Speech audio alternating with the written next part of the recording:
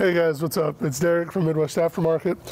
Got a little video for you today. We got a lot of questions about how to measure your bed correctly for bed liners, tonneau covers, things like that. So all you're gonna need is a little tape measure.